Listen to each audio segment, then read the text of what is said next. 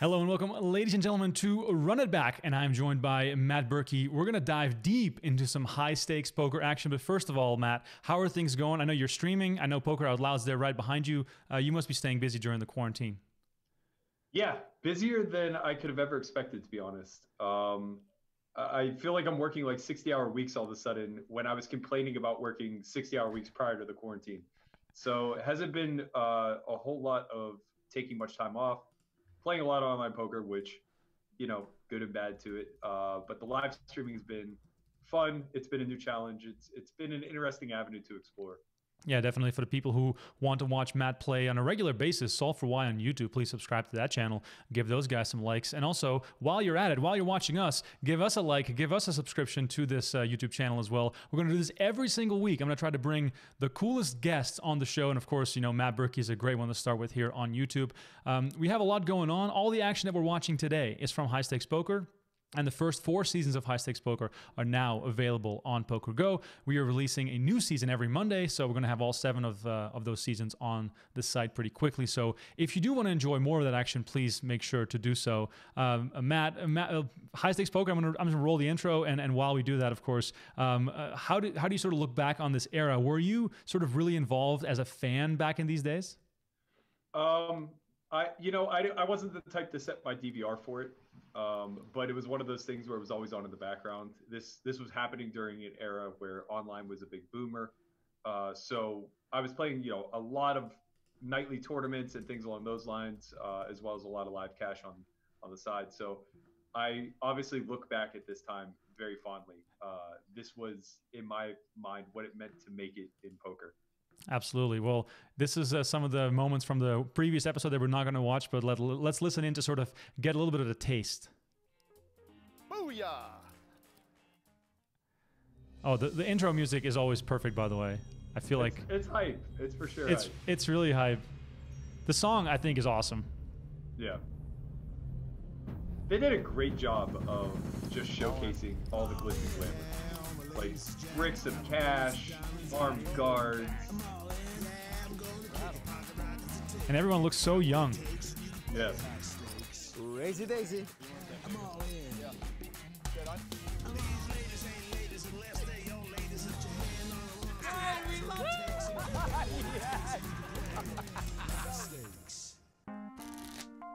All right. While Gabe Kaplan and AJ Benza introduced the lineup and the action, shout out to their bow ties as well for this wonderful occasion. This action that we're about to see today, for the people who at home who've never seen this before, this is one of the wildest episodes of season 4. We have Jamie Gold, Guy Laliberte, Doyle Brunson, Antonio Esfandiari, Negreanu shows up a bit later. We have Sammy Farha in the mix. And in general, we're going to see some amazing, huge pots. So I don't know. It's hard to even explain. I was watching this yesterday doing my preparations. The amount of physical cash on the table. If you guys are watching this and want to take some guesses at the physical cash on this table, please make sure to let us know in the chat how much physical cash there's actually in play. Matt, just for reference point, what's the biggest stakes you've ever played yourself? 1K, 2K, 4K was the biggest I ever played, with the occasional 8K straddle. And how much physical cash was on the table? 0. It's very sad. I miss the days of cash playing for sure. Okay, let's all, as a group, get aroused by the amount of cash on the table right here. Like, the action is just getting started. I'm going to crank up the volume, and let's just see what this first hand is all about. You said well, and then you didn't say anything. Well, because I just remember Jamie Gold going through that ordeal. That guy just basically handed you Still the hurts. You could have caught anything. Well, if 3 spades come out there, we might see another ordeal here between Sammy and Jamie. While we're watching this, did you have any favorites yourself watching poker as a fan? Yeah, I mean, I think I went through the natural progression where I obviously was a big fan of Doyle out of the gate because of Super System.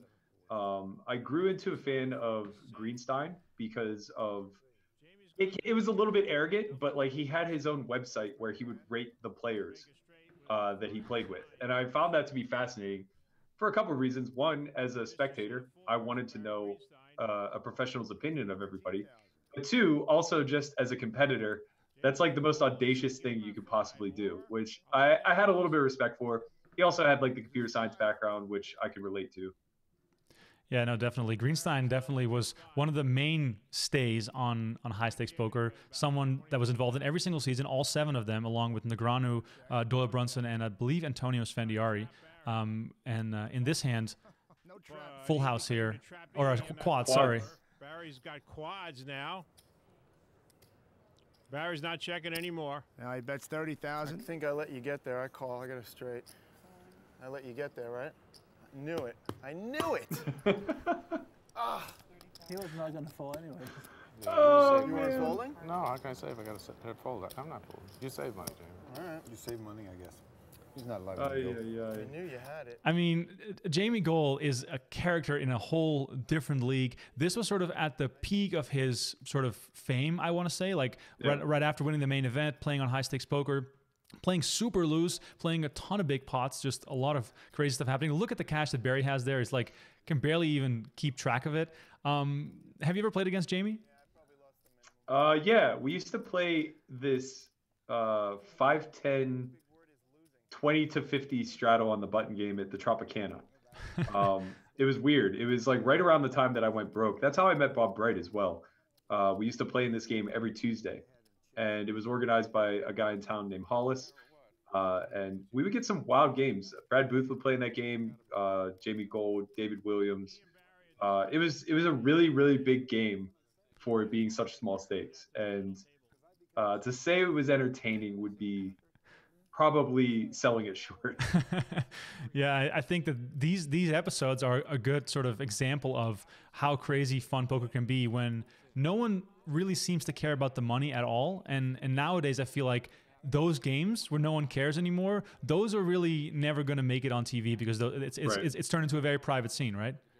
Well, not only that, but I think the general viewing audience is so critical of that now. If this lineup came together now, people would complain that it wasn't professional enough, that, it's a joke. Like, imagine a guy like David Benjamin in this lineup and Antonio and probably even Greenstein to some degree are super splashy, as they should be, right? Like, look at the lineup. There are infinite fun players available, right? But when you put that sort of telecast out now for the world to see, they want to see mastery. They want to see people who can stack up against a computer program and hold their own. So, whenever you see guys splashing around with suited 2-gappers, I don't think the general viewing audience believes that to be what quote-unquote professionals would do. Right. So what's your opinion on that as far as a viewer goes? Do you want to be entertained more so, or are you also looking to watch only the top players? Both, but I take each with a grain of salt. Like, I think one of the best viewing experiences of the past year was Rob's home game on PokerGo. It was a blast. I mean, it was what you see actually going on in the private scene. Like, I said that was the closest transition from the game that I played in Ivy's room to actual TV. Whereas usually whenever you get these guys together, there just isn't somebody who's willing to put themselves out on the line whenever the cameras are rolling. But the high level stuff's great too. It's fascinating to watch a super high roller bowl play down to the final 2 or 3 and see elite level play take place in every single decision. Absolutely. For the people who are watching right now, don't forget to like this video, but also let us know, what do you prefer? Do you like seeing the top players play the most GTO style possible, and you might get to learn from that? Or do you prefer Sammy Farha, Guy Laliberte, and Jamie Gold just splashing around as if, money was growing on trees? Because that's sort of what it feels like every now and then. Because I have a clear preference, and we're looking at it right now. This is my preference. This is the action that I love to see, because it is so, I mean, I'm not going to say that high stakes players are predictable, but this is unpredictable to a level where you never know what's going to happen when someone looks at their cards. It could go any sort of way, and I think this episode is going to prove that. So this is just, it's just mind-blowing stuff. What are the actual blinds? It's hard to keep up because I'm never sure who's straddling or not. So this is a 400-800 game with a 500K minimum buy-in. Okay, so the standard 5x here from Antonio. No big deal. Hey, I'm with it, man. I was 5xing up until about a year and a half ago when people finally started to adjust. Aren't you a big-time limper? Nah, only in tournaments. The only reason I limp in tournaments is just to control stacks because you have so much less playability. And I think I have an edge post-flop. But in cash games, there's really no reason to. Right. All right, so this is once again a pot that goes multi-way to the turn. Let's see if anything comes from this. There's going to be an explosion. Gotta be. Starts out with 10,000. Doyle's got the king-high flush draw here. Don't see the big papa playing this. He might have if he had the ace-high flush draw. But now it's back to Mr. Sammy.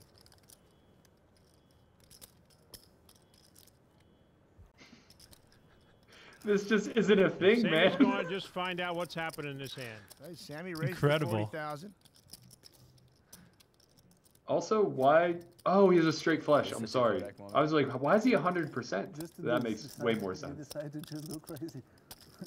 Check the flop, and it just comes a deuce. Just a blank You card. said, oh, I see. You made a straight with the deuce, right? I'm not forgot. I cannot tell you how great what David Benjamin is doing now is. This is He's not only convinced Sammy, but he's convinced everybody at the table that Sammy probably has the best hand. Yeah. You have 4-5. They can barely put their arms anywhere. There's so much cash. Right. Jean-Paul Belmondo and Les Miserables. This deserves a French Academy Award. I raised you for a reason. Well, let's pause it here for a second, and people people in the chat, let us know what you think Benjamin should do here. He has a mortal lock on this hand, but he's also playing against Sammy Farha. So Matt, let me ask you, in Benjamin's shoes, is this the moment because the stacks are so deep? Let's assume they both have 500K in front of them. This is the point where to really go ham on the turn and make it like, I don't know, 140. I mean, the thing is that he shouldn't expect a set or a straight to ever raise. Although he is like kind of saying out loud, "Oh, I get it. You have 5-4. You made it straight with the deuce." That's why I said this isn't a thing. Like, first of all, for a straight flush to lead there, it's just like, how do you ever get action? You got the king of clubs and the jack of clubs to fold behind you. Like, this lead should get punished. But then on top of it, somehow a set raises. It does become one of those things where against a profile like Farha, even though he's maybe capable of bluffing, I don't think it matters. I think that, like, when he's raising for value, he just loses way, way, way more money when you stick in a re-raise here. Yeah, I feel as though there's probably so much history between these two players in particular that they have, like, you know, tons of sort of things to sort of think about, more so than just like, oh, this is Sammy Farha. Like they probably they might have exchanged millions of dollars in like the days prior to this. So he's probably been outplayed, and that right now he's beat. Wow. Yeah, I mean, I think David's probably thinking anything that Farha raises for value, he would probably just call on the river. David's just trying to figure out how much to raise. But 75 more. I think this is very smart. 115,000.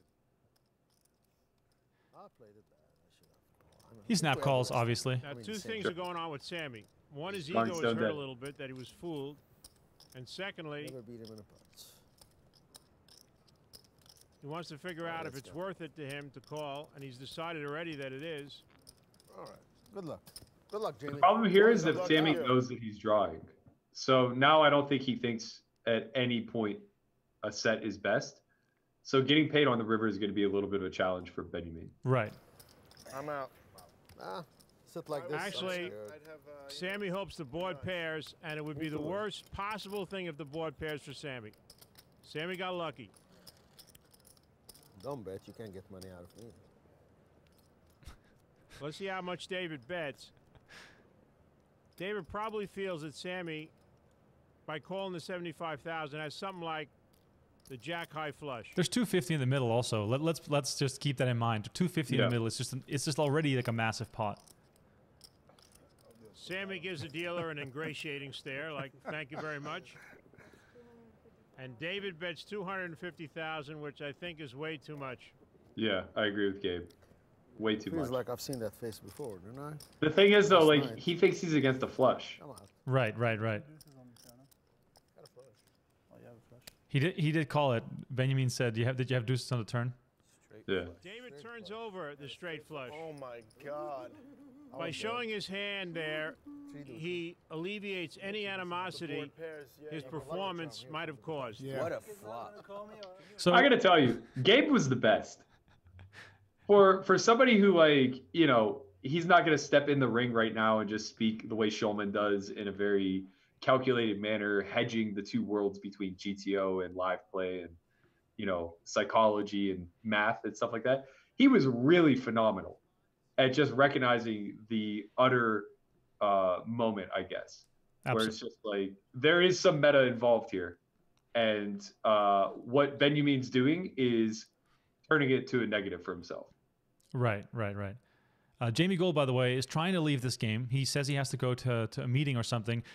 He plays his last hand, I believe, 7 times, and then he pays the big blind again, and then I think he plays a couple more hands, which is really funny. But it's sort of a theme on this episode where Jamie wants to play blind and have some fun with these last few hands that he's playing. But it also makes the game super, super loose and crazy.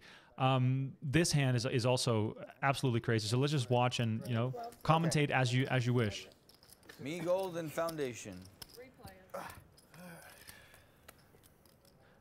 3, 4, 7 on the flop. Actually, this is not the hand. Antonio's got the best hand here with a pair of 7s. I was thinking of a different hand, but let's see where this goes anyway. Okay. Checks it. So this was straddled to 12 and then went limp, complete, check. He calls. If Jamie finds a call here, oh my And god! for some mysterious reason, Jamie calls. I can see that. You explain his call there. Just gambling. I'll get back to you that later on. He makes a straight. Check. Yeah, that's more important. Jamie should have bluffed the turn. It's a good spot for him to just lead. And Antonio knows that Guy or Jamie could easily have a straight here, so he checks. Jack on the river. Makes Jamie a pair of jacks. Oh man, how's he gonna lose money here? He It's bets impossible. 12,000. And now Jamie might call. Got 5-8. It's a really scary board. What? I was gonna call. Yeah. How rich were these Jamie guys? calls 12,000 with a pair of jacks. How rich? Wow. Super, super, super rich. Nice hand. Well, one of them's legitimately rich, and he just won the Magic pot. Jack. Save me 12,000. So let me ask you this about playing super high stakes. How much prop betting and gambling and seeing blind flops and doing crazy stuff that's definitely not plus EV is actually happening in these games where it's pretty obvious that some people are also there just to gamble? Not to this degree. People try to have fun in a more fair way now, I think. So there's a lot of sleeper straddling that takes place. There'll be a lot of off the table bets, be it on UFC fights or an argument being settled through a bet or whatever the case may be.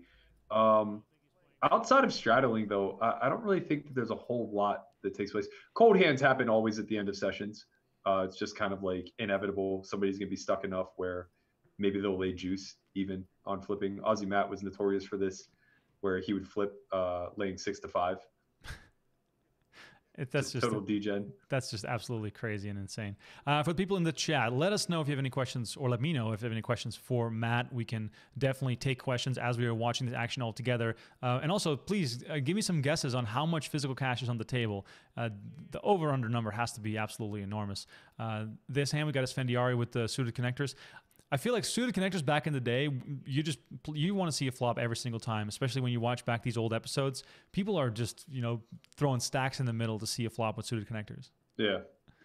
Yeah, the old aces crackers. You can blame Brunson for that one. Yeah, definitely. Everybody else at this table would have called 50 and her more in that position with the 9-10 of hearts. Ace 5-8 on the flop. Ooh, wow. Antonio way ahead of his time, just recognizing that suited connectors go down in value when everybody else is splashing. Jamie's flopped an open end straight. Which is funny because, even myself, just a recreational player, I would always overplay them even more so in multi-way hands because you're like, oh, now the price is right for me to go see a flop. Right. Except the reality is that you're dominated more frequently. Right. Yeah, but who likes reality anyway? No, yeah.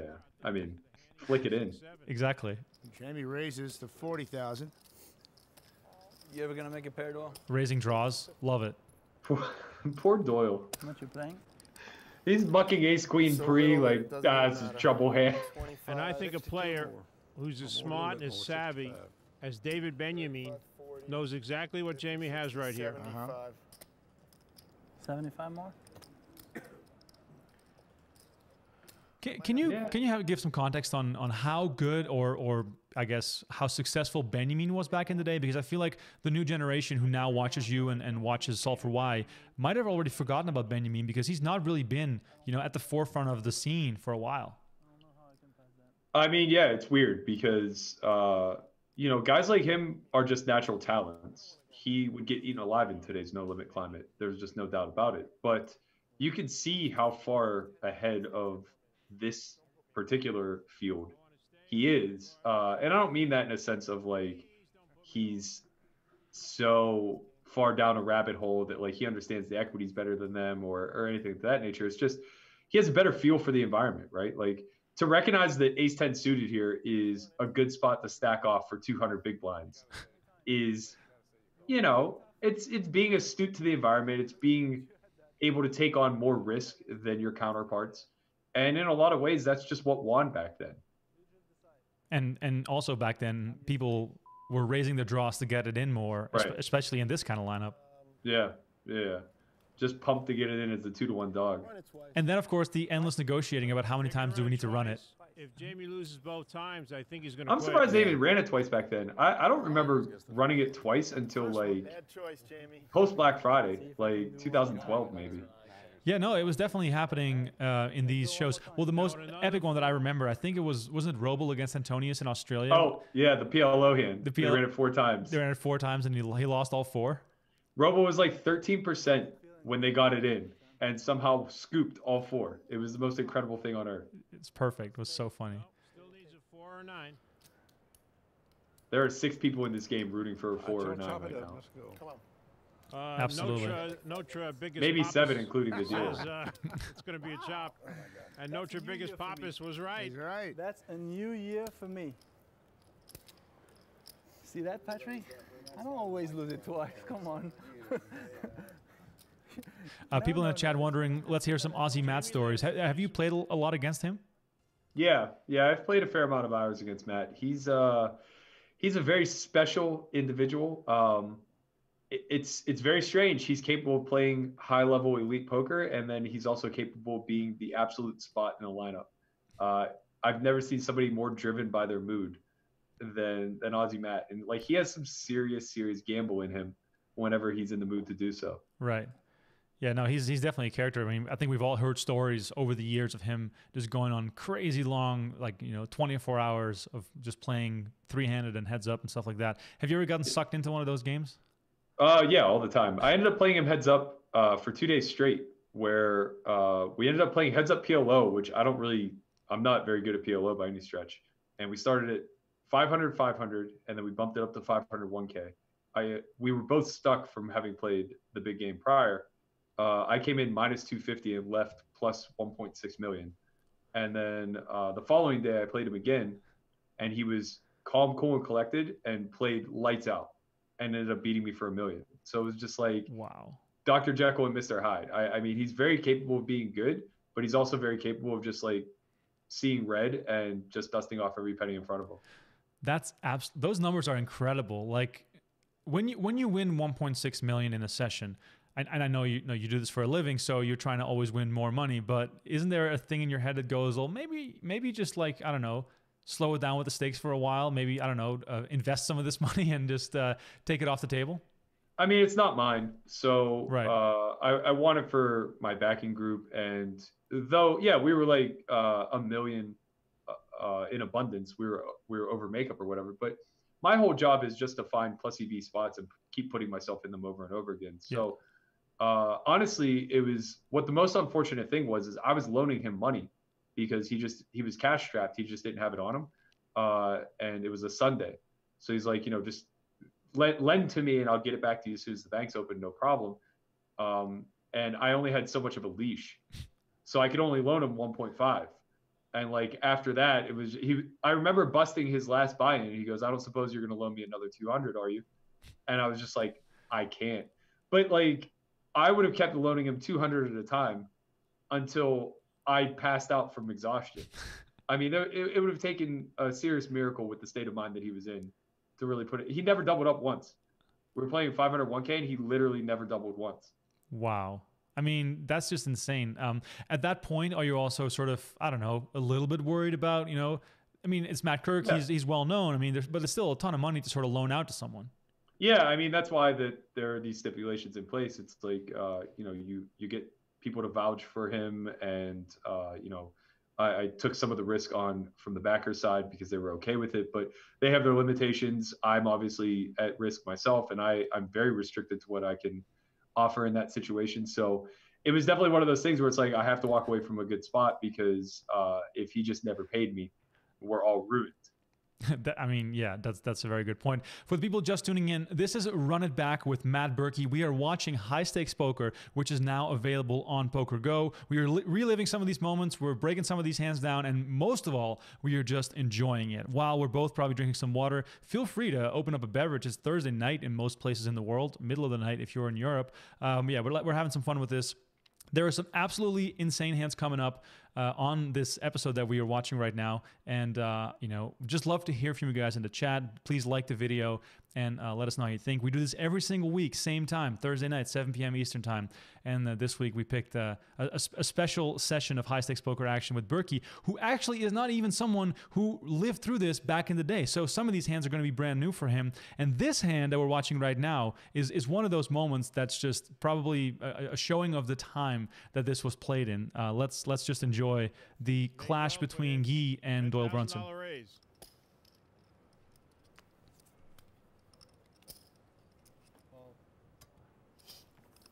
Lots of money going in here. Will Jamie call when it gets back to him with a Jack-7 offsuit? What do you think? The guy's got a foot out the door. And what do you think, Matt? Every hand is 5-way. It's so impressive. I can't miss this. This might be my last hand. There we go. I'm surprised. But again, you're better at making these calls than I am. Poker community is well aware. So they're playing. I think I remember this pot. There's 400, 800. There's 60K in the middle. They're 5-way to the flop. Sure. Standard. Flop me something good to go out on. Let me go broke on the last hand. Ace Jack 4 on the flop. Well, he has flopped a pair of jacks, but he's surrounded by aces. Aces to the right of him, aces to the left of him. And a better jack in the middle.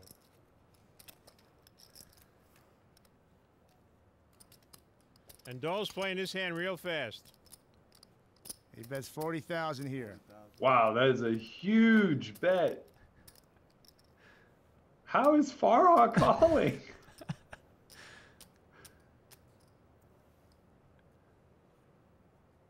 Even he'll think better of it. It's Doyle. I mean, and Sammy did the Lebanese chip dance and then threw his hand away. Doyle has like the worst hand he would ever bet here. Guy's got aces. But Guy's got to be aware that Doyle has not raised too much before the flop, but doesn't matter.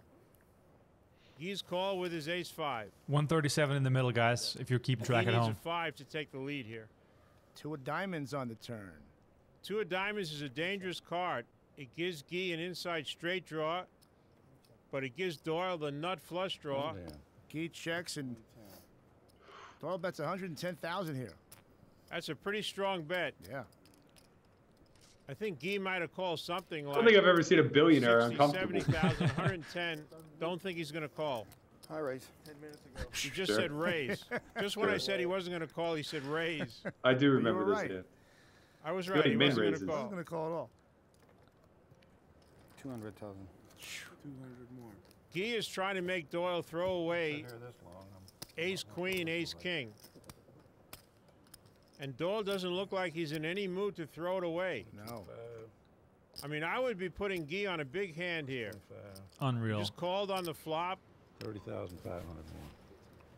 Let's have to go, eh? Doyle's going all in for 30,500. How lucrative was poker 10 years ago? I mean, Guy beats absolutely nothing here. Wow. He has a draw. Man, and we're now looking at the biggest pot in the history of high stakes poker.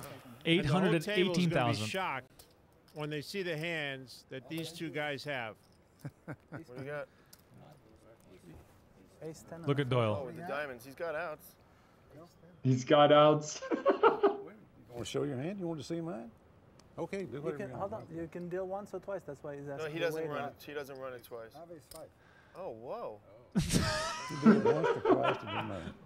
When you have Jamie Gold shocked and surprised, then you know it's an insane hand. Run it more than once. So you're allowed to Oh, you're just decide. not going to run it once. It's up to you.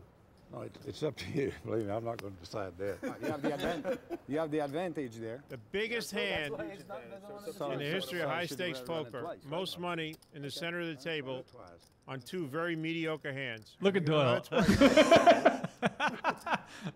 Buddy, I've sat here all day and hadn't made a pair. 3 or 5.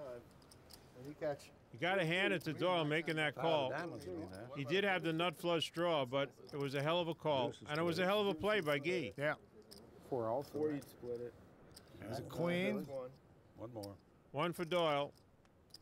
Guy needs a 3 or 5 that's not a diamond. Give us a face card. Well, a 3 would be perfect. Oh. 10 will do it. Right, I won one. Nice I won one. I won one. He's been winning hands for 75 years. You don't make a pair. Shaking hands with the guy who just handed you 400K is just really funny. That was a spectacular gift. And of course, you know, to look at Guy still has probably $500,000 in front of him right now. Like he probably had a lot more. Look at this. Look at the train of cash that is in front of Doyle right now. Like that How amazing, man! They don't have to go to the cage; they just go right to their box. It's insane. It's absolutely insane. Wow, it's crazy. This, I mean, Guy doesn't really play anymore, right? Have you seen him in Vegas at all in the last couple of years? To my knowledge, he plays. I heard that he'll like have a private game in Hawaii from time to time. But yeah, he doesn't play publicly. I don't think he's. I've never seen him in a Vegas casino. Right. All right, Jamie Gold's still trying to leave. He's standing up, still playing his last hand a few more times. I think this hand is getting played blind between Jamie Gold and Sammy Farha, at least pre-flop, which is very normal back in those days. While we're watching this hand unfold, which isn't all that crazy, what have you been up to, Matt? Give us a little bit of a breakdown of what you've been doing on the channel and with Solve for Why. Yeah. So I guess we're kind of preparing for the worst whenever it comes to social distancing and live poker kind of being put on the back burner for a little while. So we're just taking a different direction with our content creation. I'm doing a lot more live streaming. We're going to reduce the subscription price for Solve for Why TV down to $9 a month. The idea behind that is instead of us putting out content that's highly produced every single day, we're just going to do more bare bones stuff once a week. So something in the neighborhood of like a weekly webinar or perhaps like a session review of my own. Things that will still provide a lot of value to our community, but won't require us to have full-blown production and running at full scale like we had been. Right. So for people who are watching, Solve for Why on YouTube is definitely a good starting point for that. You are streaming tonight. Is that what's happening? Yeah, I think so. I'm going to hop in there. It's been a long day already, but I'm jonesing. I'm going to play some tournaments, jump in, play the nightly schedule on WSOP and see what happens. Awesome. Well, it's going to be hard to get adjusted again to playing, smaller stakes after looking at this bunch of mayhem. This really gives me nostalgia. Like I am so sorely missing playing like super high stakes live poker. Right. I mean, is that something that you would jump into right again when this is all over? Are you still mostly focused for yourself on high stakes cash? Yeah, ideally that's the big emphasis I want to have for my own personal playing career. But it is one of those things where I don't really have the luxury of just being able to play what I want when I want. I do have to sell action, and it becomes challenging when you're talking about cash games where it's not as simple as just having all the tracking and tournaments and stuff. So tournaments are much lower hanging fruit, but I can play pretty much everything up to 50, 100 anytime I want. And then anything for like 1, 2 or bigger, I just sell a little bit of my action. Right. Well, if this game ever returns, High Stakes Poker, of course, is now on PokerGO. We are working around the clock. Brent Hank's taking the lead on that, on bringing High Stakes Poker back for a new season. Is this at the top of your list? Are you knocking on Brent's door to get in the game? Are we going to be able to have cash on the table? Yes. I think that would be the determining factor. Like, seeing those bricks get pushed to you is so much more impressive than like a pot full of flags. Exactly. I think the chips just feel like chips, and everyone has played with chips before, but no one like I mean, this is not a brag by any means, but the most I've ever had at the table was 1,200, and 500 of that were $500 bills, and I was like afraid to bet those. Like that. How many times did you count them throughout the session? Oh, the whole time. They were like behind my stack, and I'm just like looking at them the entire time. Yeah. That's the disconnect between betting chips and real cash is very necessary to be good at this game, but it doesn't feel quite as real for sure. Yeah, definitely. And I think these guys to some extent have that also, where if you're putting the brick in, or if you have to take the rubber bands off a brick, it's getting real. No matter how rich you are, it just feels different. I mean, this is just a casual 10K snap call, bottom pair. It's good. That's a nice. Hold on, listen. I'm gonna go back a few seconds because this call is pretty epic, and what Benjamin says in this clip, and if you're watching at home, please pay attention to what he says and how he says it. Goes to show how much these guys probably play with each other and how well he knows Jamie's game. So I'm just gonna go back a little bit here to this river decision. That call? Yeah. Not much. That's 10 grand, Jamie. That's about what I would call, not more. I got nothing. I got the nuts. I mean. For real? Yeah. That's the dude. That's the nuts. Nice hand. Okay, I'm out. Nice hand. I never flop a pair, so when I have that, I feel like I have the nuts. Nice playing with you, Dr. Gold. Hey, it's great playing with everyone. Now Jamie is really leaving. Is it true? I don't know. He's not out the door yet. Let's see. I mean, how much money did he have? 10 million is not that much money. No, but he definitely was just guns blazing, like not holding back at all. It's just incredible to watch. And Benjamin, do you think that's history? Do you think that he just knows that Jamie's Gold's range is any two cards at that point? Yeah, I mean, at that point, you just pay off the live one. You know, if he has it, he has it. Like it's good for the game. Like I don't know. I think he might have called it with king high in that same spot. All right, this is my favorite hand of all time, probably. Well, this king queen of diamonds. You don't think I knew I had the best hand, Doyle? I don't know. Oh, yeah. I was scared. You sleeping with the guy or what? Antonius I was worried makes a about play, raised the 16,000 with a jack 9 of hearts. Maybe you could have had a 10. This hand is ridiculous. Sammy and Doyle are talking I about like the three betting a King's non-premium hand is with Jamie Gold. the idea of making a play. He had a 10 on the board. Surely if it had a 10, he'd have bet it all. Yeah. What? No, listen. He would have bet himself if it had a 10. And Patrik, who's been kind of quiet, has decided to make it 16,000 with a jack 9 of hearts. Very interesting. He's got position on Check Sammy. dark, Patrik. I know you're going to bet. I'll move in if I hit a pair or something. 6-3-9, 2 diamonds. Patrik flops top pair, and Sammy's got the king high flush draw. Sammy's checked. Patrik bets 20,000. And we have a raise coming here. This feels real bad when Raised to you're 100,000. Big raise. This hand is just ridiculous. It feels real bad, but like It was a very large raise, and it was very fast.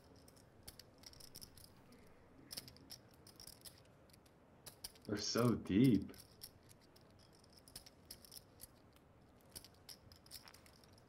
I'm all in. Wow.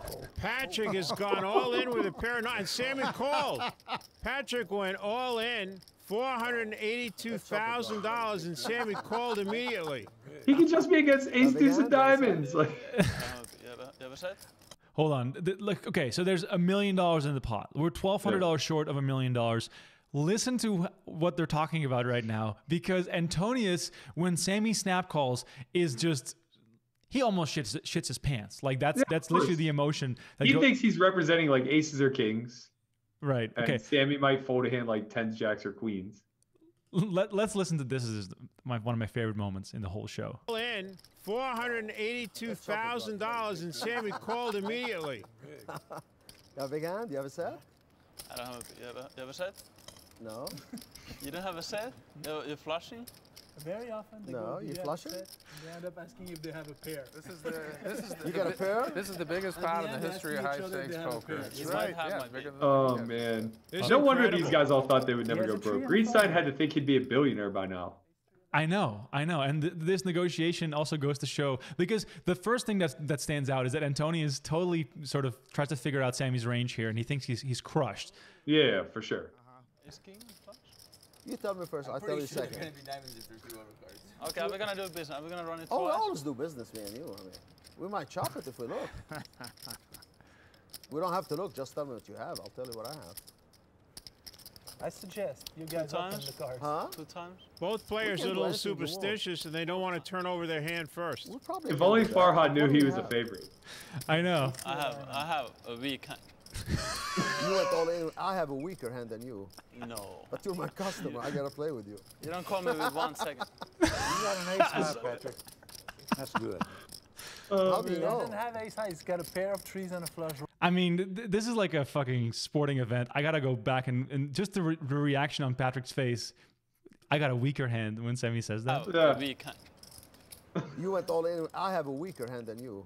No. But you're my customer. I gotta play with you. You don't call me with 1 second. You got an ace high, Patrick. That's good. He doesn't have ace high. He's got a pair of trees and a flush draw, and he's got He two said no over and a flush. draw. He didn't have a flush. Yes, he has a flush. For sure. No. Me? You didn't have flush.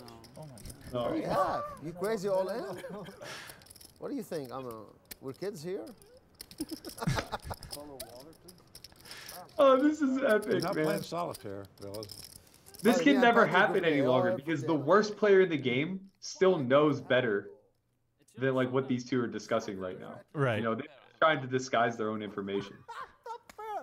Bring us one more Patrick here. $500,000 on top pair. Come on, What do you turn your have? hand over. I got aces, Doyle. What do you know? I'm gonna tell you what I have. Oh, he has Okay. Jack 10 a diamond or Okay. Jack Queen a diamond. I got 2 over and a flush. Okay, it's a flip. 4 times? What's your over? Can't tell. It's surprising. No. 2 face cards. I love you guys. 10 seconds. Who cares? This Okay. is our money. Not. I mean, we're Okay. running a show. We're Okay, paying for it. let's run it 4 times. Am I They're going right? I to mean, run it it's 4 ridiculous. times. We've 4 never seen times. that before either. Yeah. Why don't they just run the rest of the deck? Run it 15 times. Oh, come on. Wow. This is just man. Sammy insane. catches It's a redraw. It's a redraw. 9 or a 3. And Patrick Hey! is dead to a 9. $250,000 9. Patrick wins. Oh my God! Let us know in the chat how you feel about this hand. Sick. Is this the most epic hand of all time? Let us know in the chat how you feel. Don't forget to like this video if you enjoy the content. We're doing this every week, but this is just out of this world. This hand. I get the feeling it's going to be split at the end. Don't you get that feeling? Yeah, well, yeah. After all this, Sammy still hasn't got That's a you, queen buddy. or a Definitely king yet. it's not me. No diamond, no queen or king there. That's you, of course. 2 for Patrick. I feel like Farha's been pretty unlucky thus far. Yeah, definitely. Have you ever ran it 4 times? Yeah. Nothing memorable though. I'm pretty sure we just ended up with a split. Right. I mean, running it 4 times. Wow. No kings, no queens. Nope. Very unlucky. big win. Okay. Oh, he's not so happy anymore. That was almost a dead even heat, boys, if y'all didn't know it. Half of whatever he has. Can you make 4 stacks with that? That's very close. That 4 hand. stacks with that. As they say in the hood, Daniel Negreanu is in the Hello, his sir. house. How you doing? Did I miss anything? No. Nothing at all? Huh? It must have just been common to carry a chip box of cash. Just absolutely insane. Yeah, here he is. I know him pretty well nowadays because I played a lot with him, partly in Omaha. And, He's talking about Sammy. He loves to talk and he loves to do business and we'll see. He's good for the game, good for the TV. Well, it sounds like I mean, Antonius is also just the straight up legend, like just fearless and just always ready to get it in there. He's lucky he's pretty, or he would have never made it to television. He's not exactly like the most charismatic guy, and he doesn't play a lot of hands. But you know, he, as far as like bucking the standard of what a poker player should look like, he's coming from like a totally different perspective. Right. How do you think guys like Antonius, and I guess Antonius, let's just stick with him. How do you think guys like that got so good during that time? Like what was studying like? I mean, there were books back then, but this is pre like coaching videos and stuff like that. Yeah. So any thoughts on that? Personally, I've always equated playing shorthanded pot limit Omaha to being a better post flop player. And I imagine that his experience with Omaha really helped him become a lot better of a no limit player. Now, it's not always going to be the case, because when you're somebody like Sammy, who just has a ton of gamble in you, playing a game like Omaha just feeds that need. But Patrik seems very risk averse by nature. So to play a highly variant game like Omaha, I imagine he was just very critical and studious as far as like how the equities would run, where it's a good spot to get your money in versus, maybe playing a more conservative style. Let's just see how Sammy just doesn't get enough money here. Have 3 queens, and Guy just called. Wow. Good in. And a queen, too. What was Guy afraid of? You didn't raise it? That's how unlucky I am. I didn't raise it with 3 queens.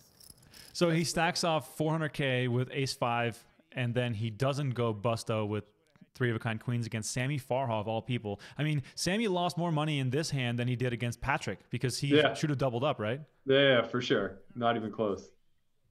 But it's also nice that the very next hand that you play, you just get to win another 100,000. Yeah, it's true. They're playing 3-6-12, by the way. I said 400, 800 earlier. That's a mistake. 3-6-12, and then of course still making these huge raises before the flop. How much is Guy's watch worth? I couldn't even begin to guess. $500,000, probably. Oh man, that might be cheap for him. He's so rich. We are watching season 4 of High Stakes Poker.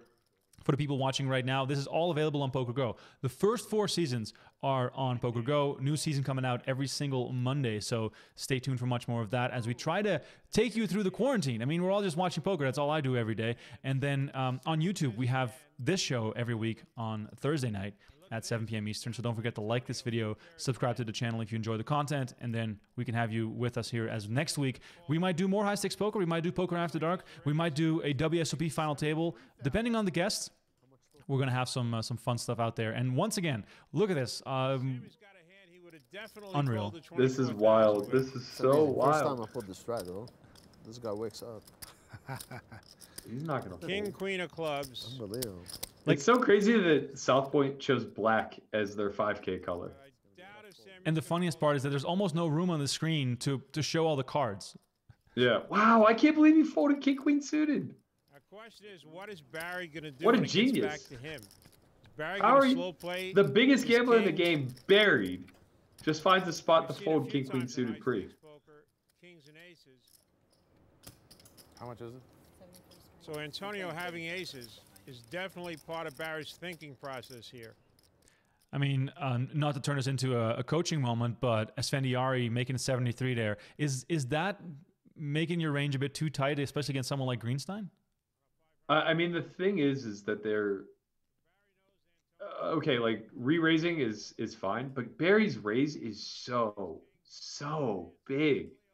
Everybody limped for 1,200, and he makes it 24,000. A hand like 210s, it's just like it's middle of your range. You know, you can't really overplay it. And now you find yourself in this situation where, like, when you 3-bet fold, you are effectively bluffing with what may be the best hand. When you call here, you're just always in pretty bad shape. It's not like he's ever going to have 9s. Right. And then in this spot, Barry always has it, right? I mean, he has to. To be all in here, he has to have, like, queens plus ace king, I think. So Jacks are in a really tough spot, I guess. But no matter what, he definitely doesn't have worse than 10s. Right. What's the worst hand you call here with? If I'm Antonio, yeah. I think queens. Wow. And I'm not happy about it. But I also may not even 3-bet queens for that exact reason. Like, I think I might just, like, call with the vast majority of my range, with the exception of maybe kings exactly. Kings or aces, just to ensure that I get heads up. Antonio is showboating. Looks like he's really thinking about this decision. 270 exactly. Antonio knows if Barry has a pair of 6s, 7s, 8s, 9s, he's a huge favorite. If Barry has jacks, queens, kings, or aces, he's a huge dog. What's so sick, too, is the dumbest, like, or the smartest call in my life. They're playing on such short rolls, for sure. Like, I don't know how much of themselves they had. Maybe all of it, maybe not. But I would imagine that at that time, because poker was so soft, because everybody was making money hand over fist, Antonio probably has like less than 10 million in net worth, and Greenstein as well. And it's like they're just risking 10% of that every time they sit in this game, and they play every episode for all however many seasons there were of it. And I imagine that at no point were any of their net worths over 10 million. Right. So it's like they might have had full exposure where every single time they sat, they had 5 to 10% of their net worth on the table. And you would do the same thing. Back then, I 100% would have. I mean, honestly, like I remember when Jason Mercier got a seat at the table. I had just like kind of been on the come up, and I had like I don't know 300,000 to my name or so. And I was thinking to myself whether or not I would sit with all of it if I had the opportunity to. And I think that like I wouldn't have been able to say no. Yeah, I think that's definitely a great way to sort of frame this era, because people were just taking those big shots. And there's the added value, I think, as well, of this being the poker boom era and these guys being aware of the fact that becoming more famous and getting more access is also worth something. So if you lose $500,000 in $1 million pot and you go viral, so to say, back in 06, 07, that must have had some value too. Yeah, for sure. I mean, almost all of these guys ended up signed with some site or another, with the exception of Farha, who legitimately probably had more money than most of the players at the table after getting second to Moneymaker and playing super nosebleed underground PLO games and everything of that sort. 30 seconds. Clock is fast.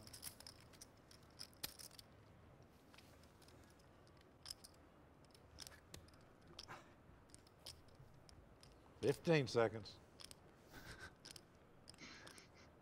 Just no respect for the risk. I mean, like for Antonio, this might be case money. Probably not, but like. I'm going to switch to 50s, okay? That was the right move. Took a long time, but was the right move. So he finally does lay it down. Of course, great move by Antonio, saving himself a lot of money there. I swear to God, I thought they were good. What do you have, threes? Antonio's telling everybody he had tens for two reasons, I think. One, he wants to see if other people thought they might be good. And secondly, he's saying, hey, I'll play a marginal hand. So if you come over the top, I might call you. No, kings I would have called. He said if ever you flop top tens of the flop, you win. Wow. All right, shout out to everyone in the chat. Let's take a few more questions. We've got a few minutes left here with Matt Berkey. We've got a few more hands left as well, as this is just tremendous poker action. I mean, if you have never watched this before, and of course we're talking over it, we're doing some questions right now, go back, go to PokerGO, watch all this stuff in a row, binge watch, make popcorn, have a drink or something, because you'll be entertained for hours on end. There's just so much going on. And Daniel Negreanu taking the seat of Jamie Gold here later in this session. If you guys have questions for Matt Berkey, by the way, please do hit us up in the chat, and don't forget to like this video if you enjoy what you're watching. To limp, and he's limped at the right time because Barry's got queens. Oh man! And Barry raises to 7,000. Mr. Small Ball. Nice. And Sammy might get involved. No. What happened to that thing? They're working on it. They're still working on it. These raises are so massive. He might get involved. But it doesn't matter. I mean, like when guys are calling 7,000 with 8-6 off, like they're just totally inelastic to price. You can make it anything. Right. I mean, really nice spot for Daniel. That's what I used to feel like playing 1-2 in my local game, where you had to raise to 14 in order to get anyone to fold any hand. Like that's sort of what this plays like, but the buy-in is $500,000. And Daniel just made it 32K, and Barry snapped it off with the queens. Really good just call by Greenstein. Not only is he beaten some of the time by Negreanu's limp raise range, but also at this point, you want to compensate for the times that Negreanu has aces or kings by letting Guy come in the pot. But he throws out 25,000 like he has nothing, like it's a pro bet, and this might be working. Barry didn't want to see an ace or a king, but from the way Daniel I think he's you going just to call him. fold. Very nice. It's really hard for Negreanu to be bluffing at this point. In Negreanu's shoes, is it just easier to check? I mean, I don't know. Is that me thinking level? I mean, he limp one? raised, man. It's like, at that point, you're kind of throwing the rule book out. Like a limp raise should just be probably aces a lot of the time, and then it comes ace high. So it's like, if you're Greenstein, you should just be thankful that you maybe faded a cooler and he's c-betting with kings. So let's play hypothetical here. What if Daniel makes it, 4K off the bat, and then what does Greenstein 3-bet to in this environment, right? Let's play hypotheticals here. How do you think the action goes in that sense? I mean, judging by the way the sizings have been working, he might go all the way up to like 20. Right. And then assuming it folds back to Negreanu, then he's going to be in a weird situation where he either wants to make it. I mean, the sizes were pretty out of control, so like he might make it like 75. He may just call. you know, knowing Daniel's personality type, I think he might just like call in that situation to keep Barry on the hook. But from what I can tell, there isn't a lot of 3-betting that takes place. So it tends to just be cooler hands whenever that occurs. Yeah. So is limping then terrible? Because people are playing so loose and there's quite a bit of 3-betting going on. You might as well just blast 4,000 in there. I mean, the problem is that an open raise isn't going to get 3-bet very often, and you're going to go 4 or 5 ways a lot. So I actually think back then for sure, and this may apply to like splashy, loose live environments now, limping has a lot of value because you get to close the action, like specifically when you limp in early position. Yeah, no, that's a great point. Question in the chat from Mike Chan, and this is something I'm really interested in too. What was Berkey playing back during when this was happening? So this is 2000 and let's just call it 2007. Okay, so 2007, I was playing 510 mostly, Salamanca, New York, as well as Seneca, Niagara, so Niagara Falls a lot, and then I would play underground games up to 1020 in Pittsburgh. Wow, so you were already like making some headway there. I mean, there was a lot of money to make between 2003 and 2010. Yeah, that's a good point. So when did you actually start playing, I guess, you know, seriously? What year was that? 2004, my senior year of college. I probably logged like around 500 hours live, wow. Which considering I was an athlete and still going to school and getting my degree, that was a lot of hours. And I was also playing a lot online too. Right. It's so crazy to think that you've been in the game for like 16 years, man. Like you're a vet. You're still fairly young, but you're a veteran of the game at this point. Yeah. I feel like I've seen it all. Like I've been to war and back. It's crazy, and yet you still, even though you started playing in 04, still missed out on people handing you $400,000 in a single cash game. I mean, that's the thing, right? It's like whoever got to scale up their career fastest was kind of the benefactor. Galfon was playing in these games. No shock that he's one of the wealthiest in our community now. Same with Roble. There was a handful of guys who were just early adopters where they were beating online for a huge number. Yeah, that was never me. I was always very slow to scale because live was really my environment. And it was a tough trajectory to get from 5.5 or 5.10 all the way up to 300, 600 or whatever the case may be. But for guys like Galfon, who started multi-tabling 2550, guys like Roble, who started being high stakes sit and goes and then 2550 plus and stuff like that, they made 7 figures at a very, very young age. I didn't make 7 figures until 2013. Yeah, that's nuts. So if you were to go back in time, would you say I should have tried harder at online, or was that just not something for you? I mean, I would like to say that, yeah, in hindsight, if I could go back and talk to a younger self, it would be, hey, change your trajectory and put an emphasis on the game differently. But I don't know that my success would have been better. Or maybe it would have just been different. I just think I'm cut from kind of a different cloth. But that doesn't mean that I wouldn't have been able to find the path online, and I wouldn't have been able to become a little bit more analytical and a little less, I guess, meta-driven. But you know, I'd be richer now. I don't know that I'd be happier. Yeah, no, I mean, that's an interesting way to look at it. And of course, we're just playing hypotheticals. While we were talking, pot developing here, Guy and Benjamin going, I don't know, butting heads in a pretty significant way. Benjamin has the nut flush draw, which is basically the nuts in this game. Let's be real. Yeah, you gotta be aware that Guy has to have a big hand here. Guy is not making this move with king, queen, or even ace, king. Did somebody fold clubs? Is that why Benjamin's percentages are lower? Could be. What I want to know from you at this point is the fact that running it twice or even 4 times is so common in this game. Mm-hmm. Is that a big thing of your thought process when you're Benjamin and you're looking to rip in a flush draw for $1 million? It shouldn't matter one bit. If you get it in behind and get called, then you know, whether you run it once, twice, or 25 times, you're only getting back 38, 40% of that pot share. Well, here we go. He made it 600K. Wow. This is insane. Think about it, eh? Benjamin looks sick. Oh, man, his face. That's the man who knows he's about to get called. Oh, my God. And also for the people watching at home, Guy Laliberte can do whatever he wants. He can he can take his shirt off. No one would even care. What he just did was, he is still thinking, he hasn't called yet. $600,000 raise from Benjamin. He shows his cards and he says, "What do you think?" And Benjamin's is trying to like his hardest to not give away anything. Guy has got a call here. What's and he was afraid kind of of? hoping that maybe Guy had He's a billionaire. If the guy has pocket threes, good for him. No, it's good. I'm glad. No. This is good poker. He's just saying in the tournament you can't. Set. Listen, I have to go. I call. And Guy calls. Oh, boy. How many times do you want to do David is not happy. One time?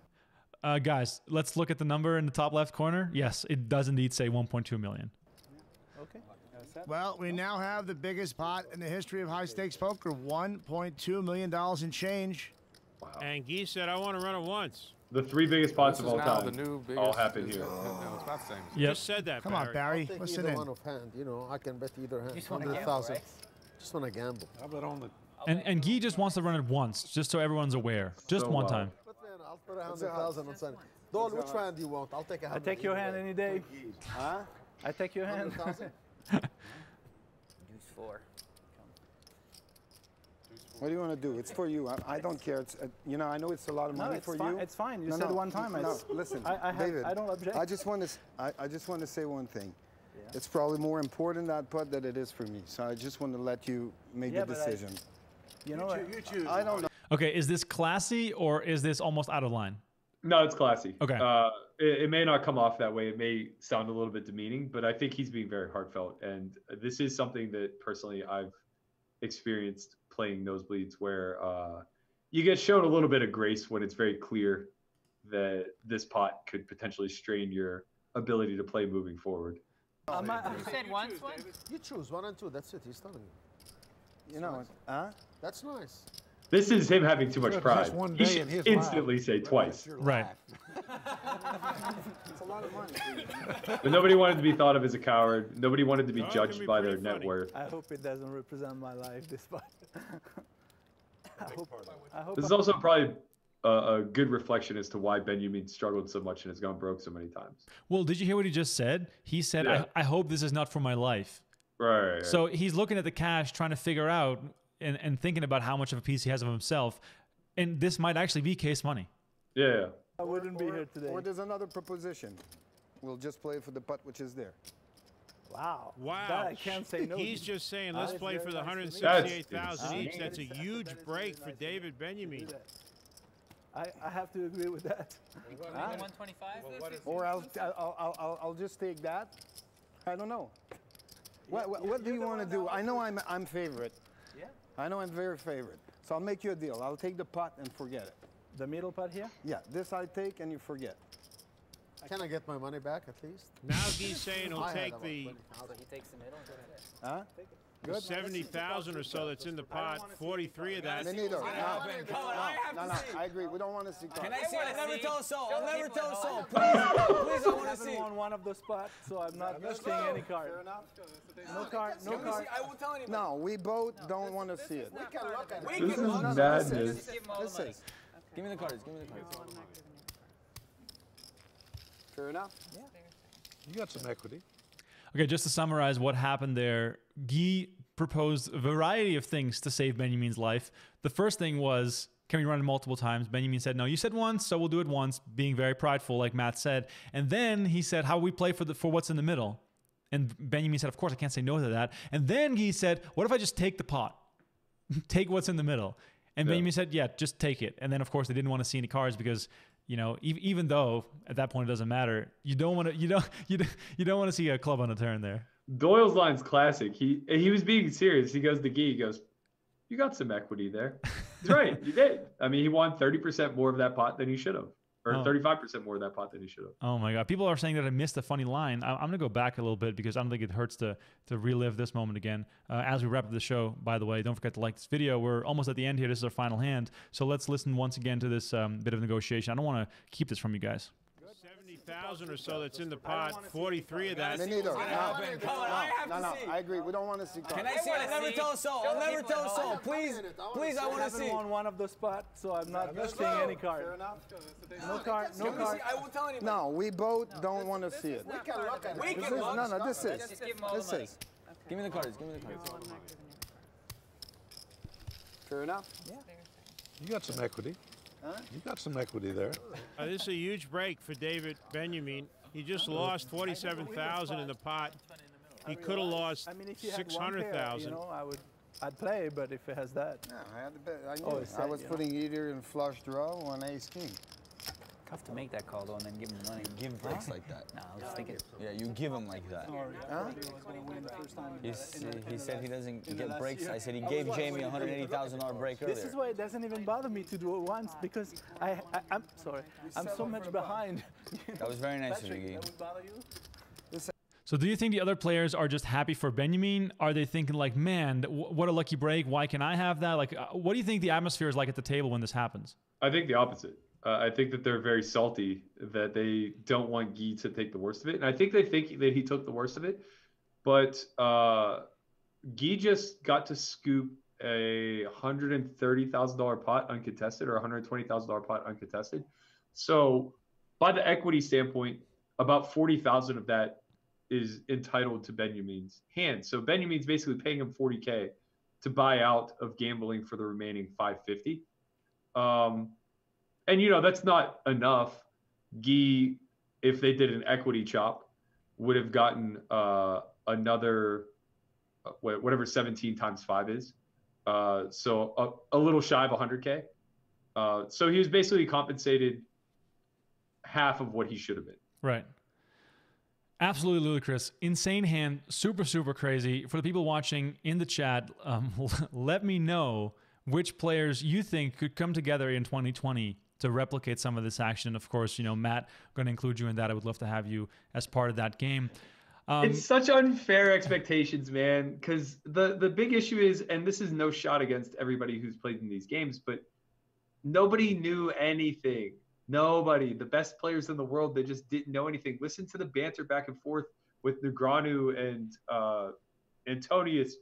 All these guys, they were so in the dark. And we all were. I was in the dark then too. This could never happen now. Never. Don't kill the dream yet. Don't kill the dream yet. I mean, I'm just saying, like, you could pull the most amateur person off the street that plays nosebleeds, and they're still going to understand, like, that running it twice doesn't impact their outcome, or that if they're doing business on that pot, they're entitled to X amount of dollars. I mean, that stuff just isn't lost on anybody anymore. So it's really, really hard for people to make such egregious decisions over and over and over again for hundreds of thousands. Well, if you are watching and if you have money to spare and if you want to play on High Stakes Poker, do get in touch, because we are bringing High Stakes Poker back. The first 4 seasons are now available on PokerGO, and each Monday we're releasing another season, so all 7 will be on PokerGO in case you haven't had a chance to watch all of those. And I mean, I've watched it all like 4 or 5 times. Christian Soto was saying it in the chat earlier. He watched every single episode, and he's still watching this. This like never gets old. I can watch this over and over again. Berkey, thank you so much for being on the show here with me. You guys watching at home, thanks so much for interacting with us in the chat. Also, if you're catching this at a later time on demand, let us know in the comments which players you want to see on the return of High Stakes Poker, as well as which players would you like to join me on this show. Run it back every Thursday night at 7 p.m. Eastern Time. We're going to watch High Stakes Poker, Poker After Dark, the World Series of Poker. Whatever I think is the most fun is going to be on this show. So don't forget, once again, subscribe to this channel. Never miss any of the action. And then, I guess, Matt Berkey, Solve for Why. That's the channel that they can watch you play on tonight. Yep. Going to go live in 15 minutes. All right, live in 15. So switching over to Solve for Why. Matt, thanks once again for the commentary and also for the laughs, because this was an epic show. You guys, thanks for watching, and we'll catch you guys next week.